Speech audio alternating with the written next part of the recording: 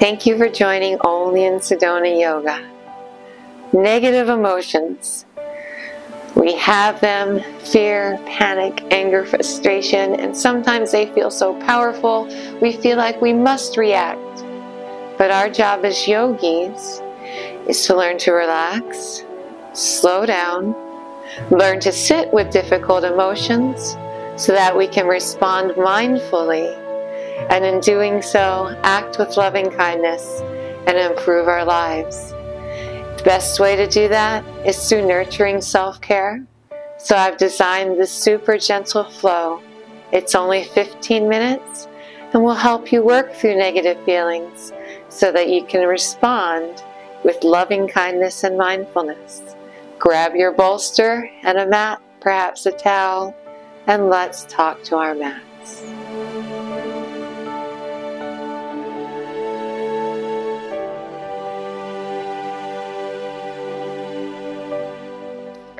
Okay, beautiful yogis, let's work through some negative feelings.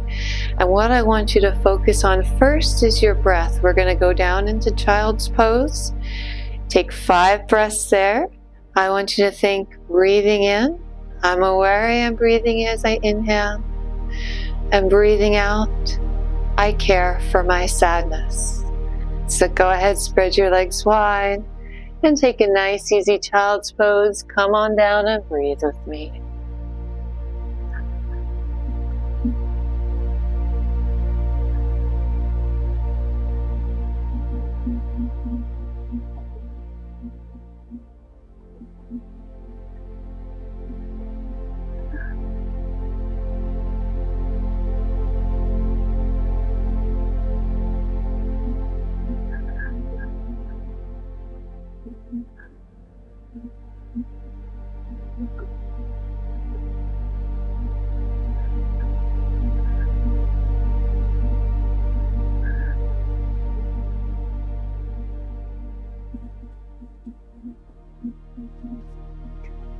Take one more breath here, beautiful.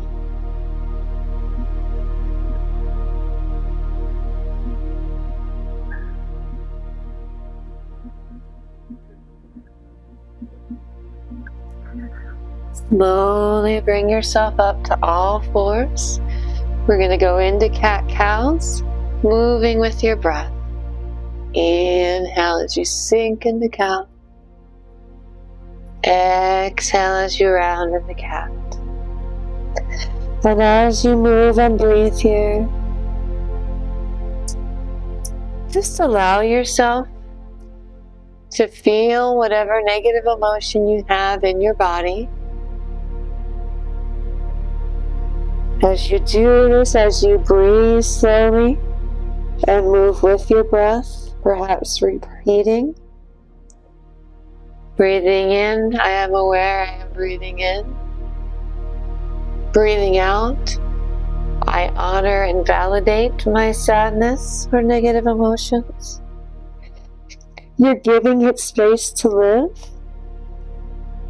but you're also validating yourself, you're honoring that feeling, and teaching yourself resilience. You don't have to run to distraction the moment of negative feeling. Makes you feel a little bit panicky or a little bit off inside. You can sit, you can breathe, you can respond instead of react. Give me 2 more here, beautiful.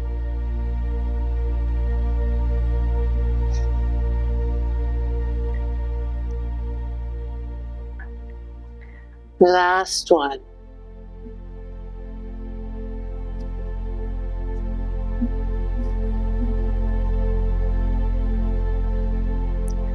Come on down to a neutral spine.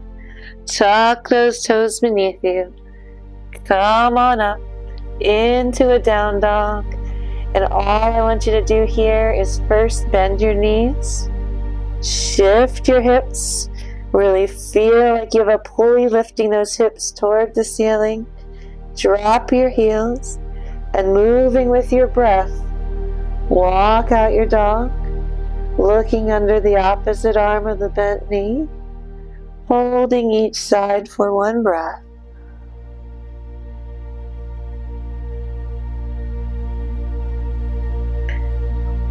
As you nurture yourself,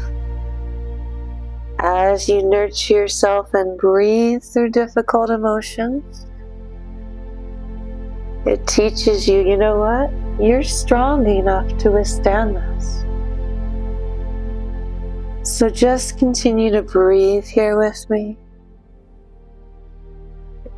Breathe, be, feel, and be with yourself. As you rise on both toes, sink into down dog. We're going to take a nice deep breath, inhale, and as you exhale, I want you to heave a big sigh and let go of whatever is burdening you. Inhale.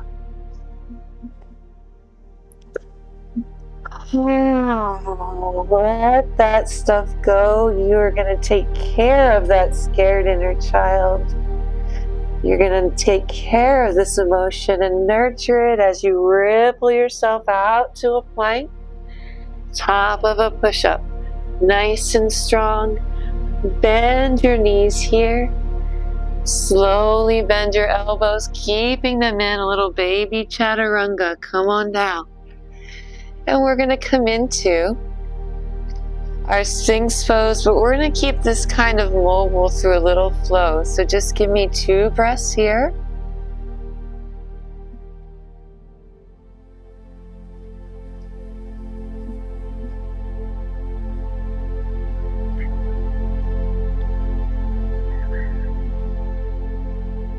And as you inhale, start to lift yourself up. As you exhale, sink those hips back. Come into your child's pose for 2 breaths only.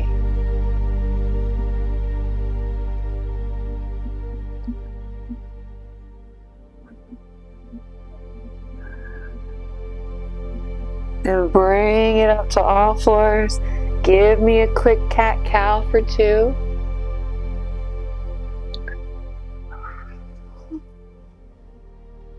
One more.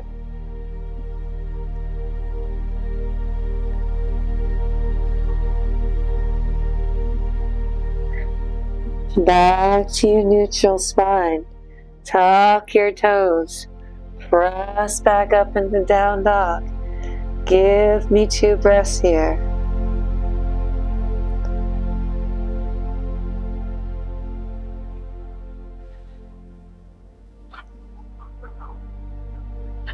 Adding on to our flow, ripple forward to plank.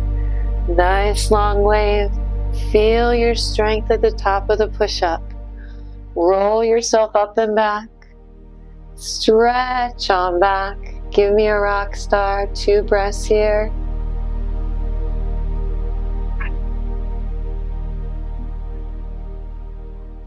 And then come on back to center, slowly and easy. We're loving our bodies, nurturing ourselves through our negative feelings. Find that plank, and then just take it to the other side.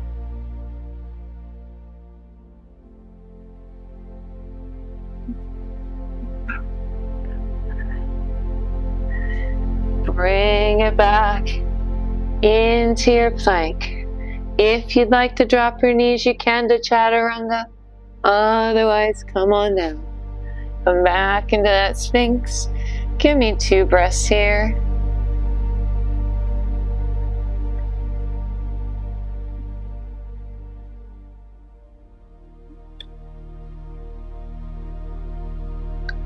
And then wiggle yourself up and back.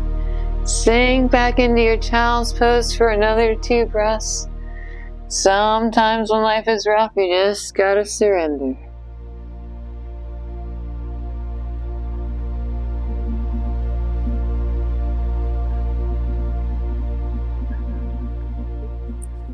And coming back up to all fours one more time through that flow. Inhale, sink into cow. Exhale, round into cat one more time. Do that again.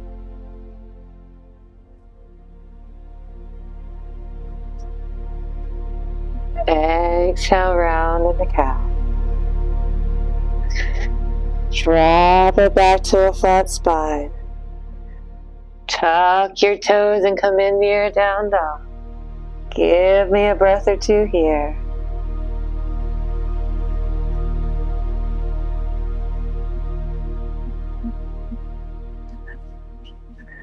Ripple it out to a plank. Nice long wave. Hold here, feel your strength. For flipping it into your rock star. Give me a breath or two here.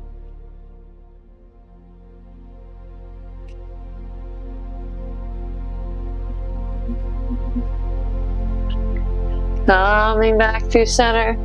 First, take a second to align, find that plank. You don't want to twist your spine too fast. We're being kind to our body.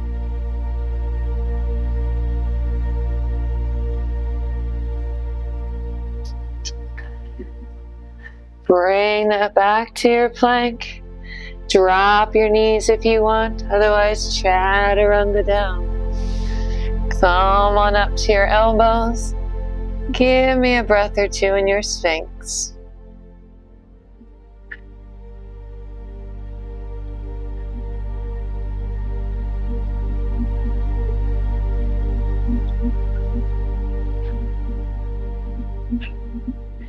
And then one last time, surrender. Come on up, first of all, and then surrender that child's pose for 2 more final breaths.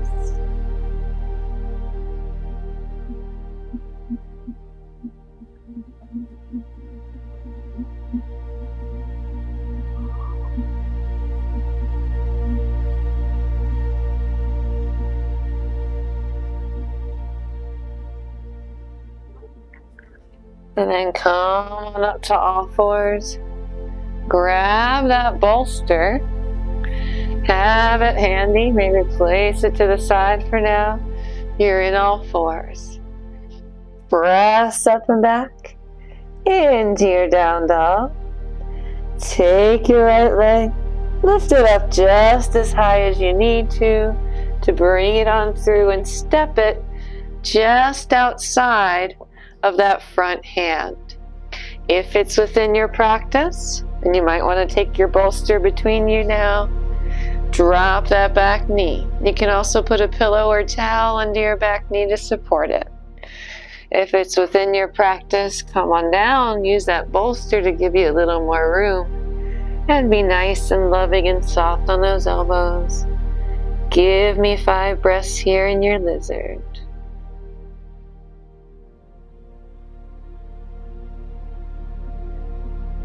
Can you feel your heart beating just a bit faster from that little mini flow? Do you feel your mind thinking just a bit more clearly as you slow your breath?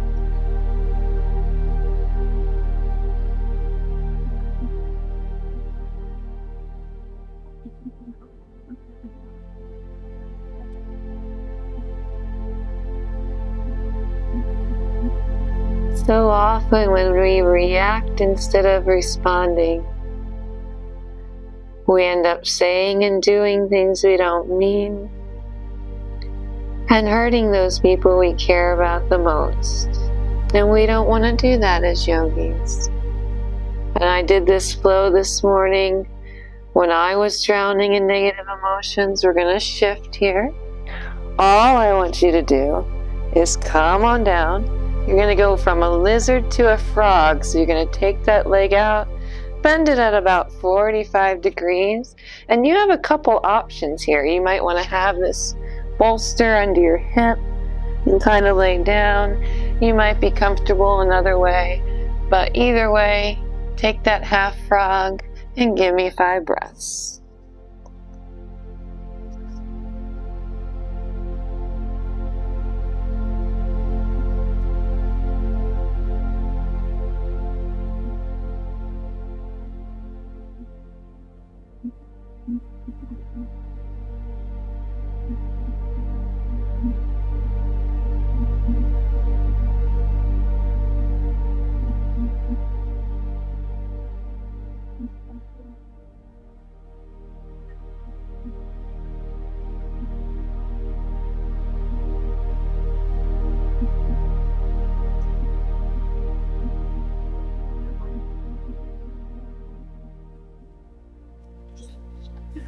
And bring yourself up here, beautiful. Come back to all fours. Place your bolster, or you can use a pillow. Just give me a quick cat-cow.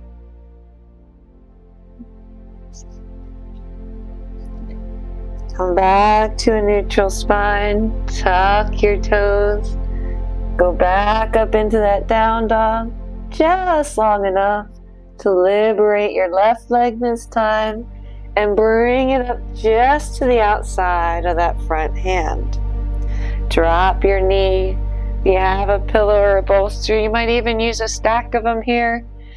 Go for it. Give me 5 breaths.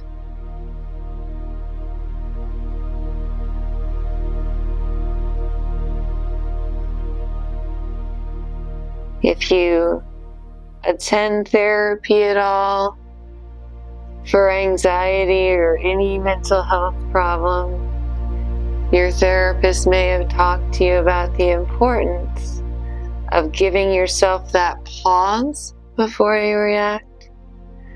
This is kind of an extended pause.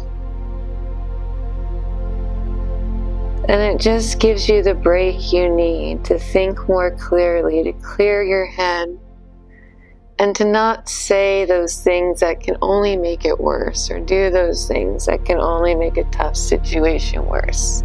Come out of it, maybe shift that bolster back, transform yourself from a lizard to a frog, and give me 5 breaths here.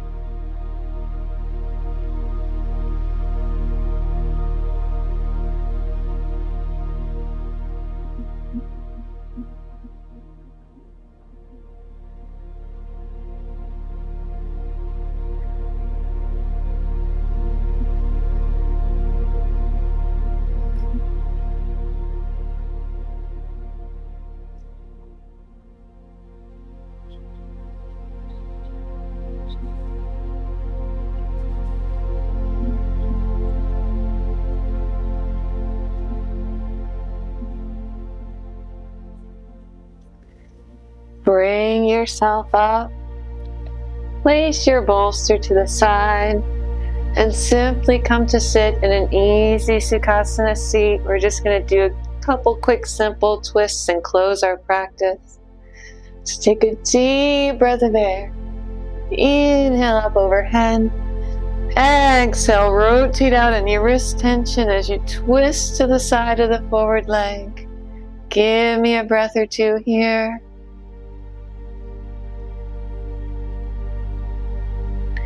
And maybe you feel inspired to take that back arm up and look up and get a deeper stretch through the side body.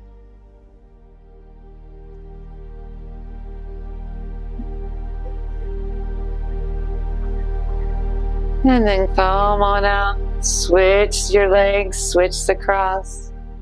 Get another deep breath of air. Rotate out the wrists. Twist. And lift.